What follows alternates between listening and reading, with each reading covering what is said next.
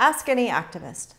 Advocacy is a constant, iterative cycle of setting and achieving goals in hopes of winning your cause. And no matter what kind of goal you're setting, it should be SMART. That's S-M-A-R-T.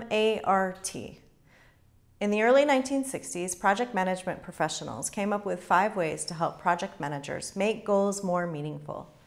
They encouraged them to write goals that were specific, measurable, attainable, relevant, and timely.